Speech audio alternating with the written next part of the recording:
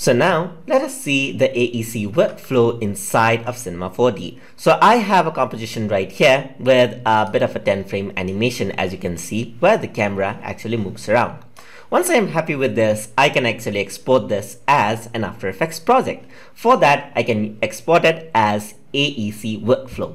So now, in order to give After Effects something to work with, let's say I want to add in something like a text right here, I can export something like a null object right here as a reference. So I'm going to go over in the menu. So over here, not this one. I want a null object, so I'm going to go hold this.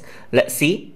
There you go. There's a null object right here. I want to export this as an After Effects composition. So I'm going to keep the null object right in front of the body right here. So seems like I have my automatic keyframe turned on. I do not actually want to do that right here. I do not want to destroy the composition. Anyways, I got the composition right here. Let me just adjust the keyframe a bit, and there you go. So you can see that I got the composition and I got the null object right here. Here is what I want the name to be added in After Effects, let's say, for example. So I can use this null object as a reference point. So over here, I want to make sure that there's something in the null object so that it's easier for the After Effects to read it. So I'm going to go over here into the null object. I'm going to just right click. I'm going to go over here onto render tag, and then I'm going to choose external compositing because this is what I want to control in After Effects. So I'm going to go to external compositing, and over here you can see that there's tags. So anchor point, as you can see, is in the center. You can change this around as well on top, right, bottom, left, or so forth. I'm just going to leave that on to center, and I'm going to use a solid right here. So I want an After Effects solid. 100 by 100 would do because I'm going to change that to later composition anyways. So I can also choose the color that I want. So I can choose any color that I want to, and there you go. So let me just choose something like purple, and that will be created in After Effects. So once I'm happy with that one out, I want to export this out. Let me also do one thing. So let me just export the object buffer for both of these objects. So I'm going to choose the figure. I'm going to create an object buffer for this.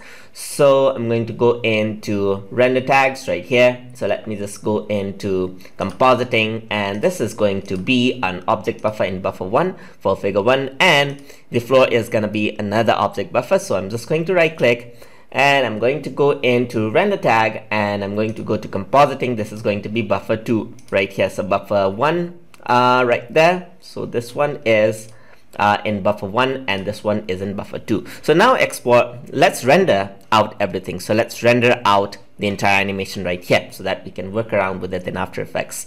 So I'm going to go to the render settings right here, and you can see the renderer that's set to standard. I can decrease the resolution of the overall animation right here. Right now it's quite high, so it's 720p. So for faster render, I'm just going to have something like 320p right here. So 320, there you go. So that's the aspect ratio that it actually used. And in the multipass, I'm just going to turn that on. And over here, I need to choose the frame as well, from frame 0 to frame 11, just like that. So 0 to frame 11, and frame step is 1. So in the multipass, what I want to do is I want all the lights to come in as well. So because I want the light simulation to be there as After Effects lights as well, because that'll give an idea of like how objects will interact in After Effects as well. So I'm just going to separate the lights, and over here in multipass, let me just select all. Let me make it as complex as possible, and I do need to select the multipass for the object buffer. So I have 2 object buffers, so let me bring both of those in. This is object buffer 1, and I'm going to have object buffer 2, just like this.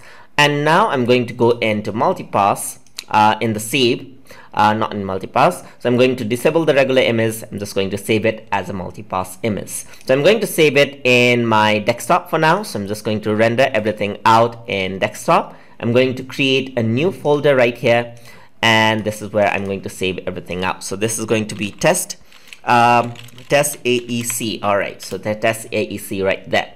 So I'm going to export this as a targa file, and I'm not going to worry about compositing everything because this is what I'm after. So I'm going to go over here into compositing project file, and over here you can see that I can save it as an After Effects file.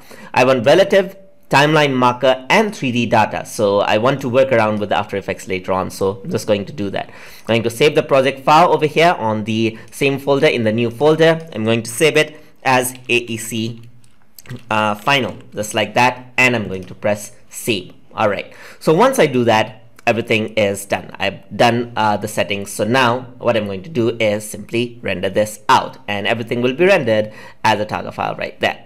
So targa right there, 8-bit channel, everything is all right. I've selected the After Effects file. Now I'm simply going to render.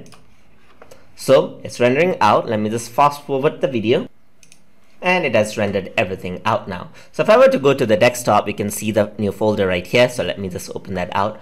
There's a bunch of files right here, as you can see, but not to worry about rearranging them, because this is the AEC final file that, as you can see, is already here. So I can use this to import it out in After Effects. So I'm going to do the same now. So I'm going to import everything in After Effects. So After Effects is loading. So now all I need to do is import this in After Effects. So let the software load. So After Effects has been loaded, and now I want to import the AEC file. So I'm just going to double click over here, and then we're going to go to desktop. On the new folder, I'm going to select the AEC file. So I'm going to select all files right here, but it might not actually come in. So let me just import this out, and let's see what happens. It throws an error. So it says failed to connect Adobe Dynamic Link project, because we have not installed the plugin of Cinema 4D yet to After Effects. So let us do that. So to get the plugin, you can simply go over here into Max on Cinema 4D. I'm just going to right click on this, and then I'm just going to open the file location of it. So because it is already there. So there's Max on Cinema 4D right here, right click, open file location, and then you see that here's something called Exchange plugins, and here you can see that these are the plugins for Exchange. So I'm going to go to After Effects right here, and this is the importer for Windows for CC, because that's the version I'm going to work for. So C for the importer, this is it. So this is what I want to copy out right here. So then I'm going to go into my program files. I'm going to navigate around onto my After Effects. So I'm going to go over here into After Effects right here on the support files, on the plugins right here. This is where I want to paste it. So I'm going to continue because it's give me administrative tasks. So this is pasted, and once it's pasted, I need to restart After Effects. So let me just close After Effects right here and open that out once more. So I'm going to open out After Effects once more, and it's loaded. And now After Effects is loaded along with the plugin. So now what I can do is double click over here, and then I can just say all acceptable files, and this is acceptable now. AEC file, I'm just going to import this out. So I'm going to import, and all of the assets are imported. So you have the test, as you can see, the targa sequences are all there. We do not need to manually arrange everything out. So if I were to click any one of these, you can see that these are different channels that I can work around with. So you can just go over here, and these are the different channels. These are the solids, the purple color that we made in Cinema 4D, and here are the different renders, as you can see right here. So different sort of renders right over here. So I'm just going to go over here, and there you see the final render of the image, just like that. And you see a purple thing right here, which is the null object, as you can see right there. So now what I want to do is I want to add in a text there. I can disable the layer. As you can see, everything has been arranged for me, and I can work around with individual channels, as you can see right here. So you can work around with individual channels just like that. So you do not need to manually rearrange everything up. So in the null object, I want to add in a text. So I'm going to grab it in a text tool. I'm going to go over here on the text tool right here, and I'm going to say something like tutor cube, just like that. And I'm going to turn this into a 3D layer. So once I turn that into a 3D layer, let me just work around with its position right here, and I'm going to say 0, 0, and 0. So there you go, it's in the 0 position right there. So now I'm going to make null its parent. So I'm just going to drag this down, and null is going to be its parent. So I'm going to drag the position value right here, and I'm going to go into transform value right here, change it into the position of this. So everything is, as you can see, is keyframe right there. So let me just drag in the position keyframe right here and make it apparent. So pick whip, and then I'm going to drag it right here and make it a child of null, just like that. I can just go over here and then change out the scale right here, and you can see that everything scales down just like that. So let me just work around with this as well. So I actually need to work around with the opacity, and there you go. So instead of doing this itself, so I have everything sorted out, as you can see right there. So I might want to bring down the opacity of this just like that. So that's the null object, as you can see, and as I move along, you see the text over there as well. So you have the text right over there, just like that.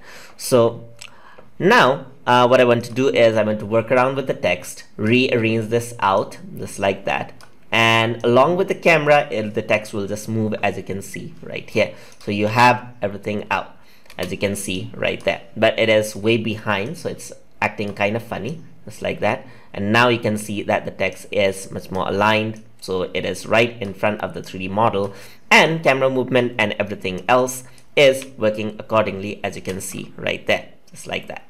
So that is how you can work around with the AEC workflow right there, and everything is actually arranged out. We do not see any lights of any sort because we have not actually kept any external lights right there, which After Effects kind of supports right there. So I can go over here, change the color of the text as well, and add in many elements just like that. So just like that, I can add in some animations as well. So let me try adding in some quick animations. So on the effects, I'm going to go over here. Let me just keep this on to the top.